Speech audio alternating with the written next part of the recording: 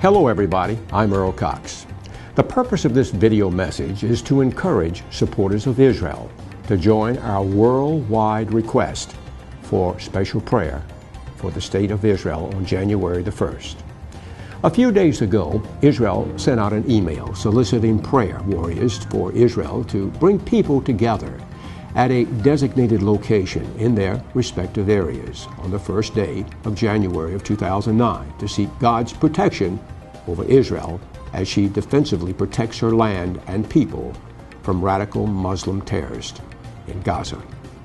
Since the disengagement from Gaza 2 years ago, Israel has been rewarded for giving up land to the Palestinians by suffering more than 10,000 Qassam rocket attacks launched into the cities and towns in southern Israel by Hamas operating in the Gaza. Finally, Israel has taken steps to stop these barbaric attacks. It is important for those of us in the Christian community who stand with Israel to demonstrate to the world our wholehearted support for Israel.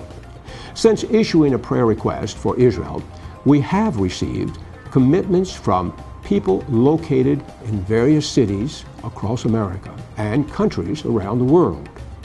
It is my fervent prayer that each of you who receives this email will act expediently and further distribute this request to your circle of friends and family, inviting them to join in this prayer effort.